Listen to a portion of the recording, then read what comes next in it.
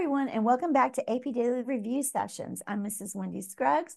I teach AP English Literature and Composition at Jaipur High School in Fayetteville, North Carolina. For this session, we are going to talk about how to deconstruct an FRQ1 poetry prompt and find evidence to help us write our essay and develop our line of reasoning. So remember, you can download the prompts and the poem in the link provided. So let's get started. Here is the question 1 poetry prompt from the 2023 AP exam. So remember, we're supposed to first carefully look at what information we're given. So it's worth our time to take a moment before we even read the poem itself and think about and unpack this prompt. So remember, we'll always be given the title of the poem, the poet's name, the year of publication. And so I see this as in 1843, and maybe that will be important to meaning in the poem. It might not, but it could. And then we need to think about what that time period, early 19th century, would mean to us. Maybe it's indicative of a literary period, maybe a historical event. We don't know yet if that would be related to the poem, but it could have an influence on its meaning. So we'll keep that in mind. And then in this prompt, we see the title is The Barren Moors. So even if I'm not sure what a moor is, I mean, we don't usually refer to moors in North Carolina where I am, but I do know what the word barren means. So that starts me thinking something is barren. And then next, we need to remember that we're always going to be given some sort of context or background information to help guide our thinking in the right direction. And here we see moors again, right? Just like we had it in our title. And this time, we're given a little definition of what a moor is to actually help us. So don't read this too fast. Open expanses of wild, uncultivated land. Okay, so now that I know what one is and that it's barren or there's nothing there, I can start visualizing this barren land. And the prompt is directing me to analyze how, right? Channing uses literary elements and techniques to develop a complex portrayal of the speaker's experience of this natural setting. So we know we've got to talk about this and focus on this relationship, right? The speaker to the experience of the wild, untamed, barren natural setting has to be addressed in the essay, and it has to be talked about how it is a complex experience and portrayal. So we're going to talk about that idea of complex again in a moment, but you do want to take a moment and remind yourself that one, I have to have a defensible thesis statement, right? And it's reminding us what we have to do. This is all coming straight from our rubric. It means we have to have a claim maybe someone could disagree with. And I need to do more than just say the speaker has a complex experience. I have to explain in my essay how it is complex. And then I have to find quotes or partial quotes, right, as evidence from the poem to support my thesis or my claim. And then I have to explain how my evidence from the poem proves my thesis. So these bottom 4 bullets are really here as a great reminder for what I need to include in my essay because, again, they're straight from our grading rubric. Okay, so let's take another look at this prompt, and I want to focus in on this last part of the prompt, the task. In this last sentence, we need to explain how that will give us analysis, right? And then we also have to talk about the literary elements and techniques. It's stated here in our prompt. What does that mean? And it doesn't mean we need to focus on every literary element or technique we can find in the poem. And it also doesn't mean we have to talk about complex elements. It's not the elements that are complex. It's only the speaker's experience or relationship to this natural setting that is complex. And we can use the most simple of common terms used for poetry because most poems will have a speaker and possibly some imagery and maybe some figurative language. And we know in this poem it has setting that's at least important enough to be mentioned in the title. So we want to make sure that we focus on what we do know and not on what we don't. But think for a minute about complexity, and it can mean looking at things that are opposites or paradoxes or contradictions, and it doesn't mean we have to use complex language to talk about our poem. So if we're looking at the speaker and the speaker's experience in these moors, then we already know it's going to have many sides to it. It's got to be more than just somebody is out in a barren landscape. So think back to all of those lessons in our AP daily videos in an AP classroom, and we find shifts and when things change, and those shifts are part of complexity. And that means things don't necessarily stay the same. So just like us, we have many facets to us. And so the speaker has many facets to his reaction. And the speaker's experience in this setting, we're already told, is going to have those. So let's visualize this complexity for just a moment. It might look something like this pyramid, or it may look more like these gears where things are interacting constantly. We won't really know until we read the poem. So now that we've got our brain juices flowing, we're going to read the poem itself, and I want to ask you to read it for a couple of things. Where it seems like the feelings or the emotions shift, and I want you to mark words that jump out at you and what literary devices you notice after those words jump out at you in each stanza. Remember, you don't have to find every fancy literary device. Find what you know and what you notice that creates meaning and what you would feel comfortable talking about. So please pause the video now and read the poem. Okay, so when I read the poem, one of the first things that stands out to me in this first stanza is on your bare rocks, okay, being repeated. So that should be for emphasis. So I know I have repetition I can talk about, and I also see that the moors are being talked to, like an apostrophe. So now I have some things to work with, and the barrenness or emptiness is jumping out at me as well, right? And I think, well, why would the lack of stuff be emphasized? How would that make someone feel? Because it seems kind of lonely to me. And then I see this contradiction in the same stanza because the speaker says, I love to lie. So even though there's nothing there, the speaker loves to lie there alone in this untamed nature. And then I see this simile with the crags.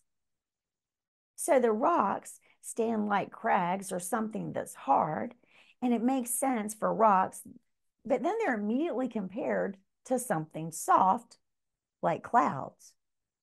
So I see there's complexity or somewhat contradictory feelings already going on in a reaction to the environment for this speaker. Now, in the second stanza, I see this repeated idea of things that are lonely or stressing being alone, with spaces desolate, his lonely way, solitude's loneliest day. And I noticed this fox by itself.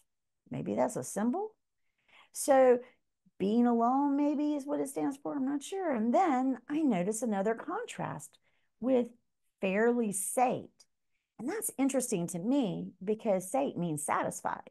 So the speaker says he's satisfied even on a lonely day if he's by himself in this barren, desolate place of moors. And that's not what I expected. So now I want to see why he feels this way in nature.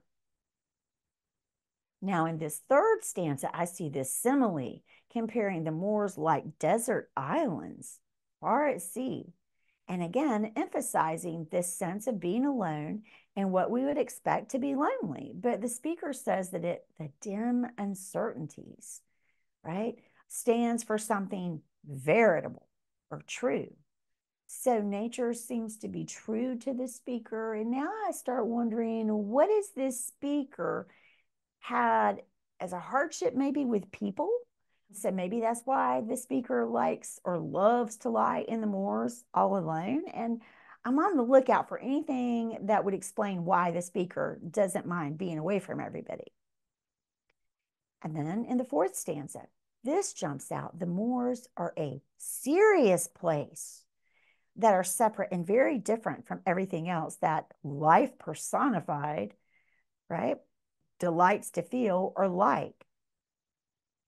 So maybe by life, the speaker means other people, and that's contrasted with standing in this deserted hall, a metaphor for the Moors like there's some kind of natural room, maybe since the speaker calls it a hall, right? And then two things really jump out at me in this stanza. I stand, right? So the speaker is standing in nature. And then this last line really seems like a zinger to me.